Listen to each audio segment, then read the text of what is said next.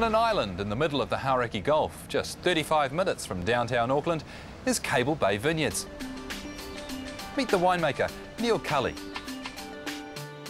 When you first arrive at Cable Bay, you have to come down into the building from where you see the magnificent view back to Auckland City. We have a bar which you can enjoy, a top restaurant. From there, there's the tasting room. We have private rooms for meetings, and in addition you can come down to where we are now in the wine library for a private dinner. We have an art gallery with exhibitions changing about every 2 months. Art can be a little bit like wine, and some people are a little intimidated by it, feel they don't know enough to enjoy it. We find by having great New Zealand art throughout the winery and outside with outdoor sculpture that people get introduced to art and find that they can really relate and enjoy it. Once you walk through the art gallery, you can view the main cellar floor and see the wines being made. This time of the year, in the middle of winter, all the white wines are put to bed in barrel and essentially are just sitting there right through until about December or January when we get them ready for bottling. And with the red wines, we've just started the first racking when the new season wines are taken out of barrel, the barrels are given a clean up and put back into barrel.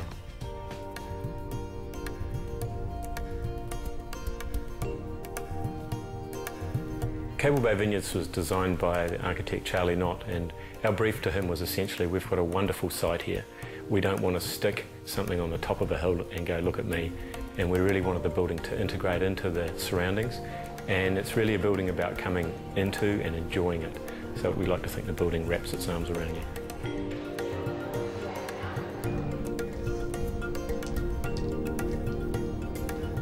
Caring for the environment is paramount, and right from the beginning of Cable Bay, that was one of our guiding principles. The winery is built underground, so we minimise our energy usage. All our vineyards are sustainably accredited, which is an independent accreditation which is audited annually.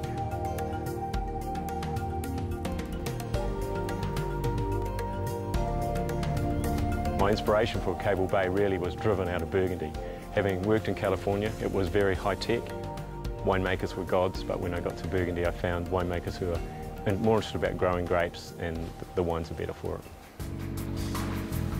Grape growing on an island has a lot of positives. We have an afternoon sea breeze during the growing season which keeps the vines nice and dry, stops excessive growth, low humidity and lower rainfall. The soils in Waiheke are predominantly clay soils, but they have a unique characteristic which is fantastic for grape growing in that whilst they absorb the water during the winter, during the summer they dry out, and the structure of them causes the water, the plates to run vertically, so they open up, and during the summer when we do get a little bit of rain, the water runs away quickly. Within the different vineyards we're able to select sites, say north-facing slopes for hot varieties like Syrah, Cabernet, Merlot, and on the slightly cooler slopes we can grow varieties like Chardonnay and Viognier. Our reserve range of wine is the very best that we produce in any year. The varieties we produce are Chardonnay, our Bordeaux blend, and also Syrah. These wines are only available at the restaurant or by special arrangement with private collectors. Cable Bay wines, we're really trying to capture what each individual vineyard gives to us. And to achieve that, we want the grapes to come out of the vineyard in perfect condition, so as a winemaker I really have to do very little to them, and they reflect where they're grown. And out of that you get complexity and depth in the wines. When people drink Cable Bay wine, what I'd like them to experience is there's a little something in the wine that captures their imagination. And in the cellar, our favourite saying is, we'd like the last glass out of the bottle of wine to be the most interesting.